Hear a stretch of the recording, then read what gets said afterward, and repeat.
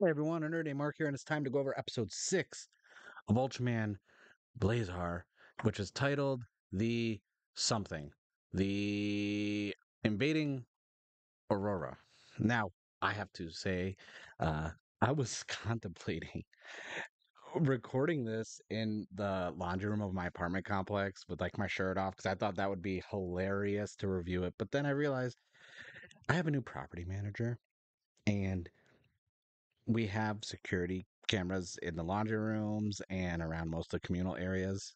Um, and I didn't want to set a bad first impression on them. So I was like, I'm just going to be in my normal area to record in my apartment, not shirtless in the laundry room. But man, I really was going to do that.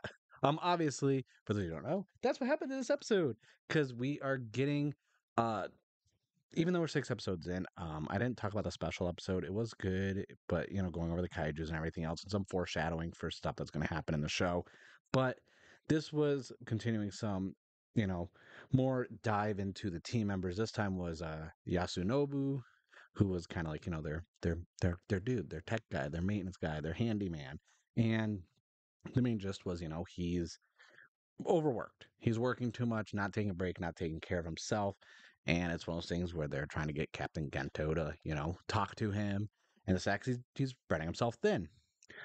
Um, it's no secret. I tell everyone if you see my Ultraman rankings, I'm a huge Ultra 7 fan. So having the alien canon show up, like, this made me so happy because I am such a huge fan of Ultra 7. I love that we have this returning alien coming back.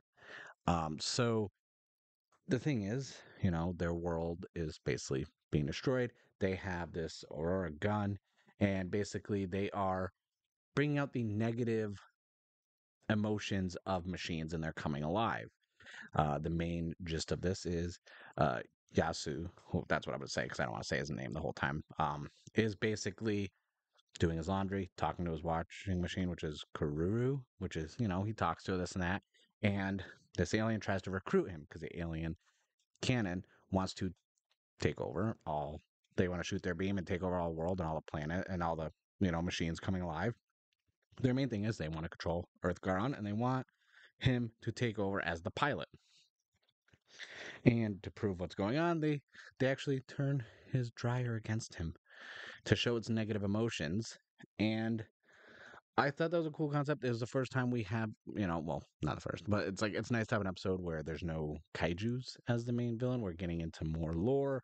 This is a nice callback, like I said, to Ultra 7, which you do a callback to Ultra 7 and anything, I'm instantly like, that's my favorite. Thank you. Um, so this time around, Earth Garon is taken over, so we get Ultra Blazar to fight Earth Garon, and we had some good action in there. Fighting in like because they're grown big, they're fighting in like a little lake. So I want to say from a visual standpoint, suit actors, this and that, like having the splashing of the water and the suits actually wet looked really good, really clean and HD. Liked it a lot. Um, so the reason why this is delayed is also I watched the dub and the sub version. I wasn't fully paying attention for the sub version because I just got my new computer finally, my replacement. Well, not my replacement. I built my replacement. There's a difference. And I was like, you know what? I glossed over the sub version while it was airing. I was running and doing some other things, getting ready for the Tokutonic Shift stream over on Zio Agito's channel. And so my main thing is I watched the dubbed version and paid attention to it and got to multitask. But still, there was a lot of the fighting was really good. Uh, they keep coming up with these creative ways for Ultraman Blazar to throw his spear. This time he's like his legs stay planted, his torso twisted. You could see the twist in it, and then threw it because the aliens were trying to escape in a propellered lighthouse. One of the cool things was, because uh, Yasunobu talks to everything. He talks to Earth Garon and this and that. While Earth Garon's under his control, he gets in the crossfires. He's falling off the top of this lighthouse before they escape, and he's calling out for Earth Garon, and Earth Garon actually saves him. And even later on, he chalks it up as, well, either Earth Garon actually listened and saved him, or it was a malfunction. So I'm like, okay, I do like the seeds. I don't know if it's a long term seed planted, but I do like the idea that the machines have negative thoughts, negative emotions, positive. Like that's a cool concept. That if even if it's a one off just for this episode, I still like that idea. Um, I will say that it's interesting. 6 episodes in, the show's gonna be 20. We have 19 episodes left, but I do like that. Um, uh, there's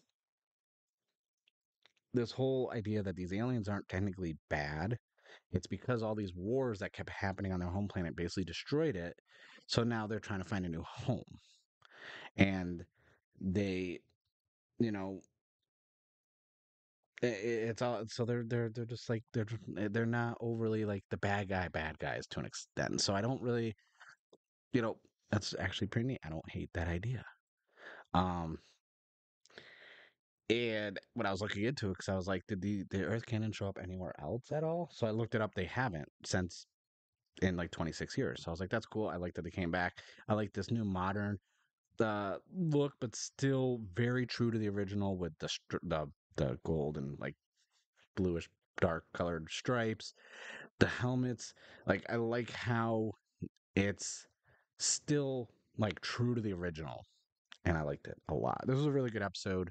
Obviously, Yasunobu, because of the joke man when he was doing laundry and the alien showed up, you know, I think it was Herbie, shot him with the ray gun, and he thought something was on him, so gratuitously took his shirt off, and dude was ripped. I was like, damn. I was like, that's like an 8 pack. Like, wow. I was like, dude's cut. I was like, all right. That's, I mean, I saw the tweets. I saw how people felt when that episode was done airing. Okay, like, yeah. So all in all, it's a good episode. I really like the pacing. I'm really enjoying Ultraman Blazar right now.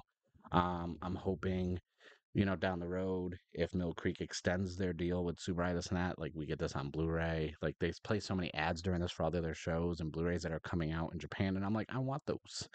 Um, so another cool thing is, just like everything else, at the end we have Gento and Yasunobu just sitting down and talking. He's doing his laundry, and he even says, it's cool you talk and vent to machines, but you can talk to us too. Let us know. Don't. And it's nice to get this story for each character and their personalities and how they are, and then putting Gento in as the captain and the leader. How he is adjusting to all these different characters. So I really like that. I think Yasunobu is probably one of my favorite characters on the show. So I'm really curious how this is going to continue.